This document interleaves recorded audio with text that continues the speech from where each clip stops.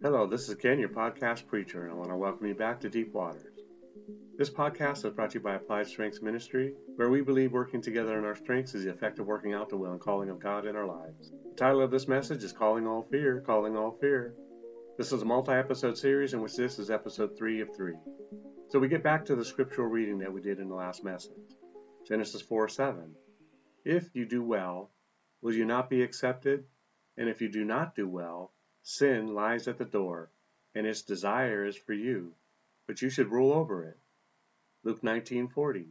But he answered and said to them, I tell you that if these should keep silent, the stones would immediately cry out. Matthew 21:19-20.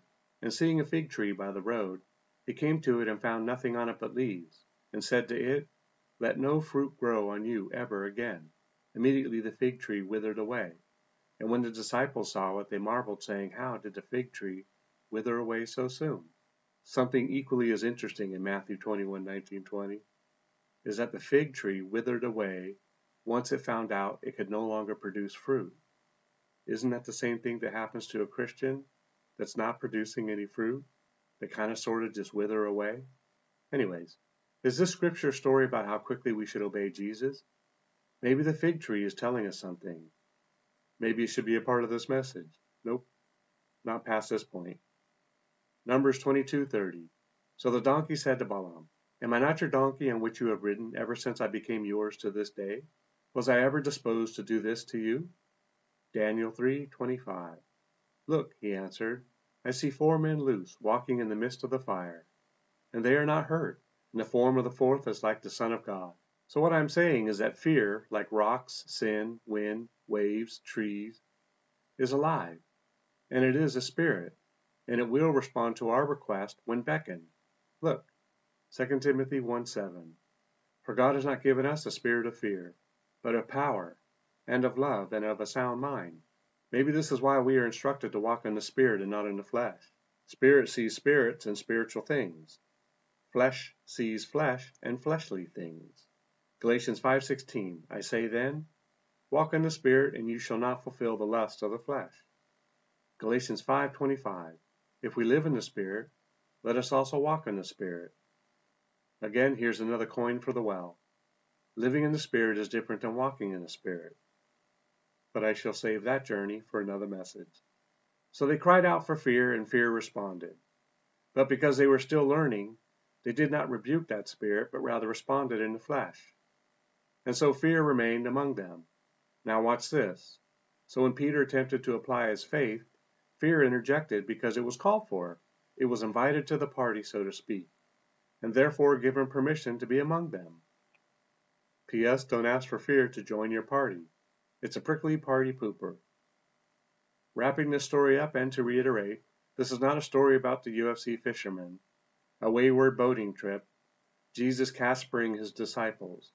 Nope, this is about understanding that if you call for something to enter into a decision, a circumstance or situation, and you are not getting the results that you are expecting, which is Jesus' results, as those are the only results we should all expect, then take a look at your words and thoughts in that very moment and deal with them. Change what you speak to the situation, and you will get different results. The situation will obey. In James 3:4-17, he shares a story that reflects that our tongue is a beast of a weapon, or can be, and may lead to our downfall in life. Look also at ships. Although they are so large and are driven by fierce winds, they are turned by a very small rudder, wherever the pilot desires. Even so, the tongue is a little member and boasts great things. See how great a forest a little fire kindles?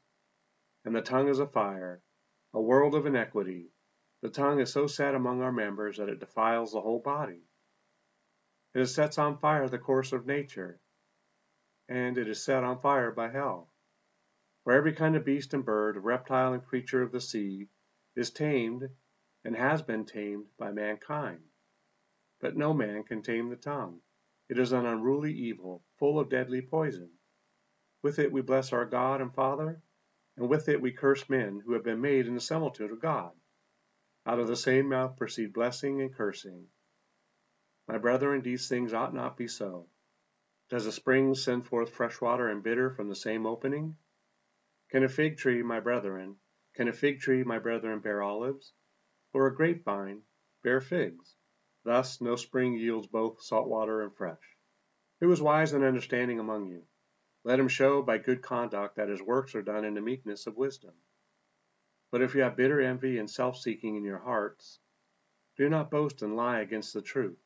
This wisdom does not descend from above, but is earthly, sensual, demonic. For where envy and self-seeking exist, confusion and every evil thing are there. But the wisdom that is from above is first pure, then peaceable, gentle, willing to yield, full of mercy and good fruits, without partiality, and without hypocrisy. We know that our hearts and our brains also play a part in our decision-making in times of trouble, but I have dealt with both body parts and other messages. A solid takeaway: if you call for fear, don't be surprised if it answers and begins to hang around, seeking to cause havoc in your life. It is good to know that fear usually hides in the trials, persecutions, testings, and all kinds of storms in your life. It is like the pesky telemarketer, the email bandits, or texty cowboys. Once the door is open, bam bing fazula. You're busy dealing with it all the time. So cry out for Jesus when the storm comes and you can sink your troubles to the bottom of the sea. Well, that's it for today and for this episode series.